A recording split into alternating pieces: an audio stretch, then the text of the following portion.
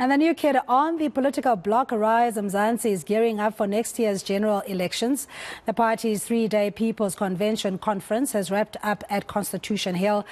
Aviwe Mtila joins us now for more on the party's planning. Good afternoon again, Aviwe, and thanks again for your time. It really sounded like a well-put-together conference and with clear guidelines in terms of what they want to achieve.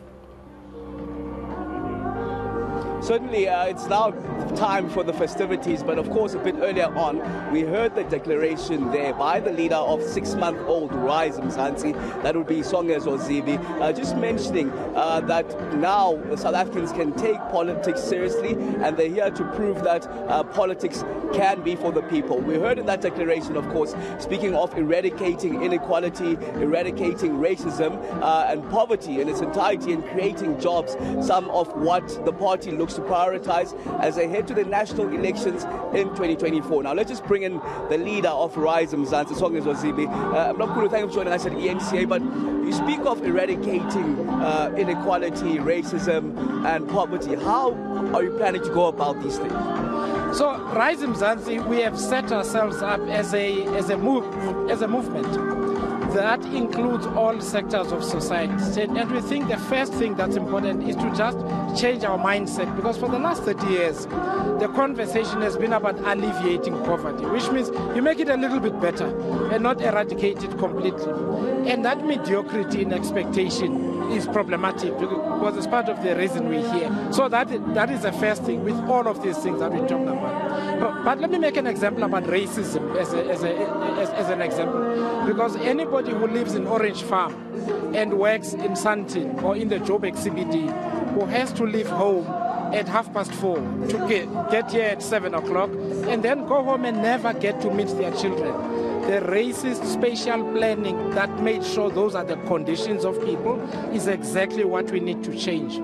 So that means investing in community infrastructure, investing in provincial infrastructure, bulk services, public transport that is not taxis but municipal buses and so on.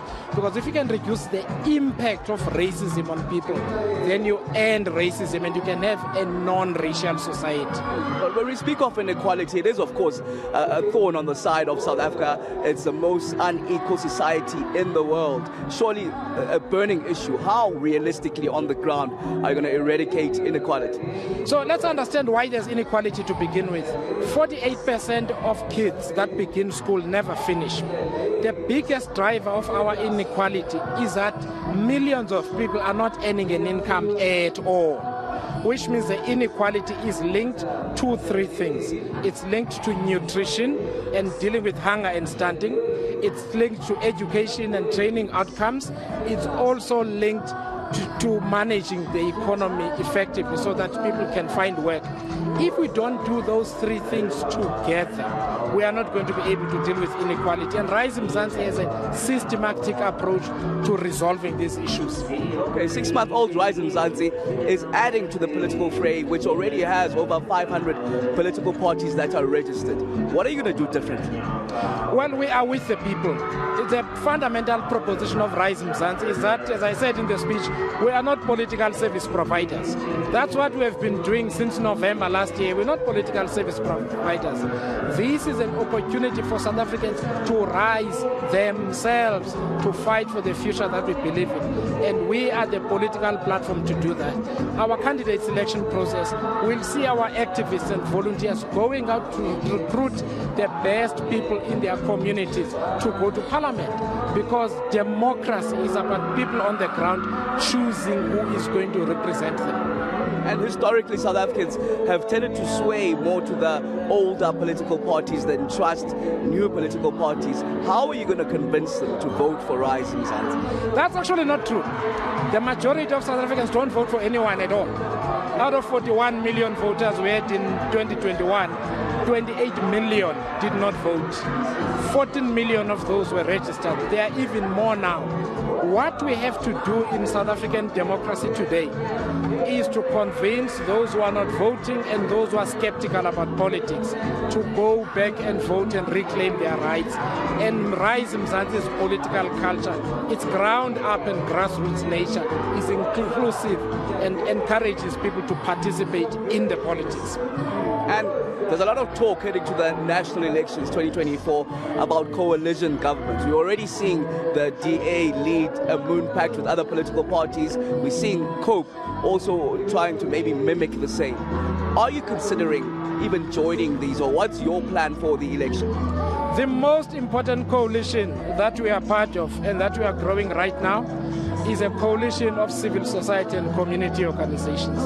Those are the people that are fighting daily struggles, fighting against crime, against drugs, against unemployment, trying to put food on the table. One of the things that puts voters off is when politicians get together to work out a deal about the spoils of power. When you have not said exactly what are your priorities, how are you going to deal with them, and therefore, what is the basis of this coming together? Is it to just remove someone from power or to solve the problem? We have chosen to be honest to the idea that politics is about solutions, it's about building a broad coalition in society and fighting the election on that basis. After the election next year, if there is a coalition government, we will be able to demand a pound of flesh on behalf of our voters from whoever wants to go into a coalition. All right, thank you very much. Songezo Zibi, the leader of 6-month-old Rize Mzansi, saying that society needs solutions and they're there to provide those solutions. Of course, they're saying that 2024, those crucial elections that a lot of people speak of, the advent of national coalition governance, they're saying that it will be day 1994, looking to change things just for broader society in its entirety. And they're very confident, of course, as the 6-month new kid on the block, in that their prospects of success are actually quite not formidable, but, you know, that they do have a shot when it comes to prospective voters, because South Africans are sick and tired of being sick and tired, as they spoke about earlier on, Aviwe. But thank you indeed. That's eNCA reporter Aviwe Mtila, who is at Constitution Hill as the Rize Mzansi political party wraps up its People's Convention that they had a little bit earlier.